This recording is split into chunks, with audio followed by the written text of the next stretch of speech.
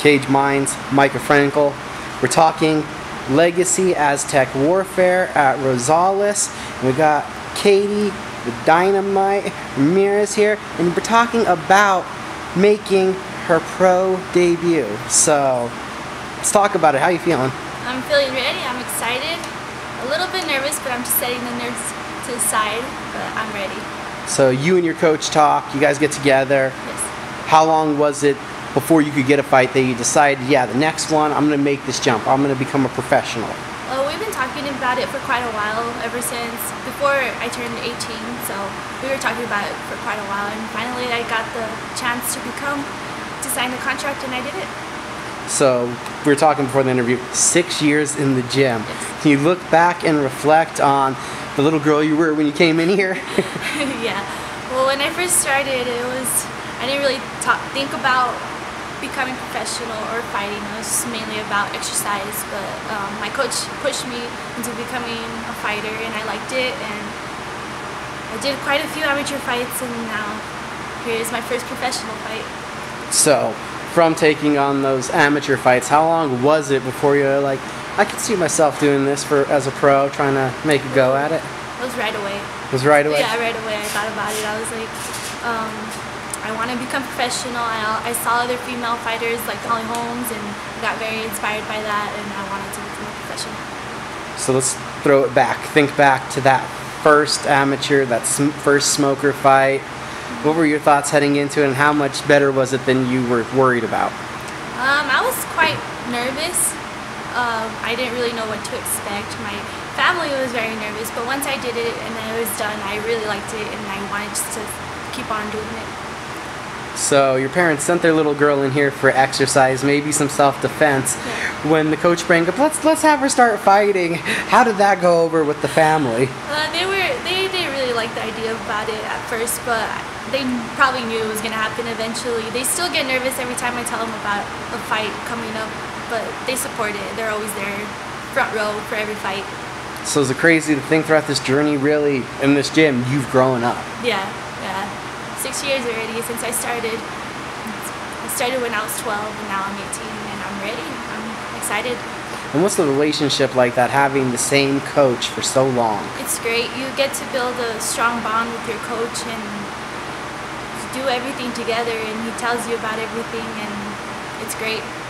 So what was the initial giddiness of, the excitement, turning pro, and then you signed the contract? What was all that like? We saw the photos. Yeah. You looked pretty happy on Facebook when you were getting to sign the contract. Yeah. It was great.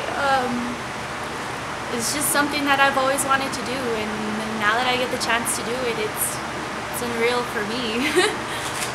So as far as now training, have you kicked it up a level? Oh, a lot, yes. Training every day, running every day. It's been kicked up quite a bit. So there was a time when you were coming in here and you're like, oh, I'm dedicated, I'm working hard. And now that you're a pro, how does it feel? It feels great. It's just, I don't know, it just feels good. Yeah. And has there been like a metamorphosis within you of thinking, going from being this fighter to coming in to now you're coming into your own? Yeah, I mean, you grow as a fighter. I've matured many levels in this sport. It's taught me so much, and it's a great thing to do. Looking back on the amateur experience, what was the best lesson you learned? Just be a great fighter. Just stay humble. Don't be cocky. That's my thing. Just don't respect your other fighters, respect other people, and just the training is great and everything. So yeah. So someone says, describe your fighting style. Who are you inside this ring? I'm pretty sure my nickname says it all. It's Dynamite. I could say I have a very strong punch, and it's just, I guess you have to experience it and be there to find out. Dynamite, talking about the bang, the pow, so Yes. that brings to thought everybody about the knockouts. Right. So what do you think about, what's that feeling like for you, getting the finish, getting the stoppage, getting the victory before the decision? I mean, you never really know what's going to happen in each fight. I never like to say, oh, I'm going to win. Of course, I want to stay positive about it, but I I mean, I know this is going to be a great fight. I'm just excited to be there. And yeah. Naya Vasquez, your opponent, what do you know about her? I know quite a bit about her. She's a great fighter. She's a dedicated girl. I respect her, and I just know that we're both going to bring a good fight on the 18th. Now, back in your amateur days, did you work off of a game plan, or did you kind of get in the ring and see what came at you? No, we always try to work off in different techniques, different moves, depending on the person that we were fighting. So, I mean, this is no difference. We know a little bit about her, so we try to make different combinations and moves to try to get her. Getting to make that pro debut, it's going to be here in town. Yeah. The supporters, the family, it's going to be there. Yeah. Have you thought about what that's going to mean for you? It's going to mean a lot. Knowing all of my family and everybody that's going to be there, it's great. I've never been more excited about a fight, especially since family from different states are coming in just to experience that, so it makes me really happy. And then, it's a big question, can you think about it, why do you fight? I mean, because I really like it. There's no other sport that I'd rather do than boxing, so yeah. Did you try any before coming to the gym?